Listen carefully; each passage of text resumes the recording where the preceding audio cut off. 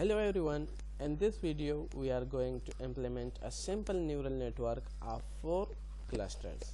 So our clusters of data, 4 clusters of data A, B, C, D are defined in a two-dimensional input space.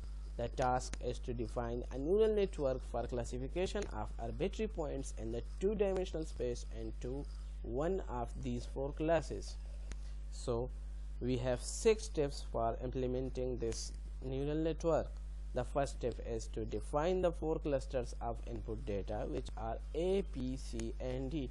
These are defined A equal to random 1 comma k minus q to random 1 comma k plus q. So we are taking the 100 samples of per class and 0.6 is the offset of these classes. So now we will plot all these 4 classes. So now the plot is here. We will plot the data.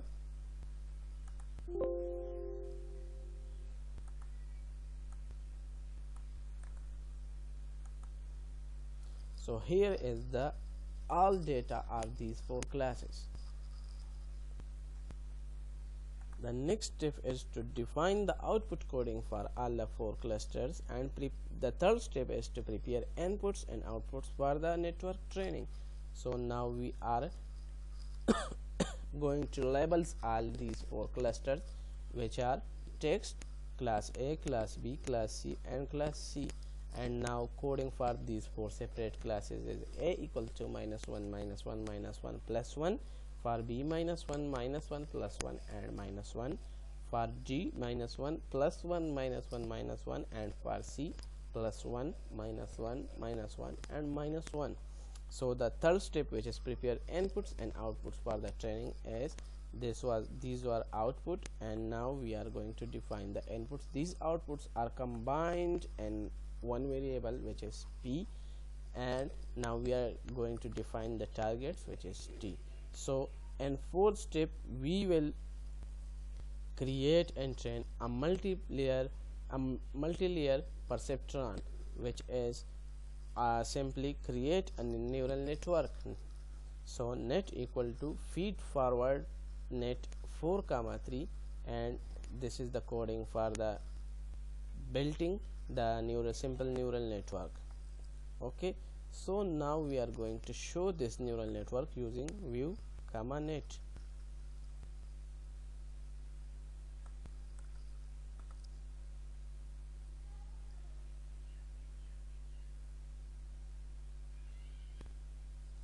So here is our simple neural network, 2 inputs, hidden layers, output layer, and here is the 4 outputs.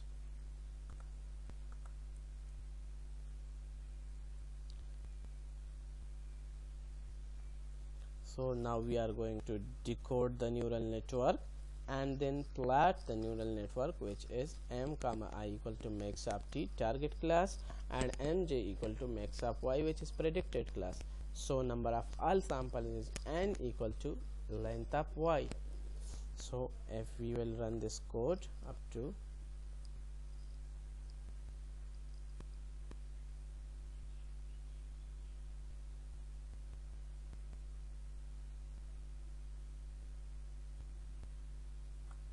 here, so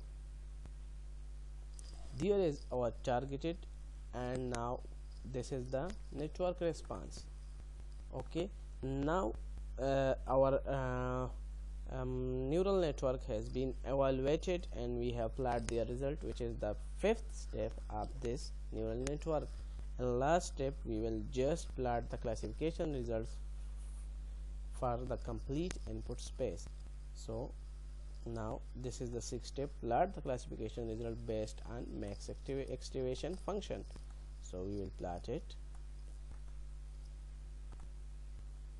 Here we can see all the classified data of these 4 classes. This is class A, class B, class C and class D, or you can simply run the overall code.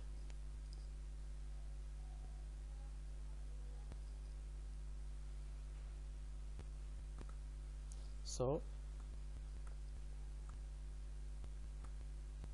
here is the target data, this is the network response, and these are the classified data.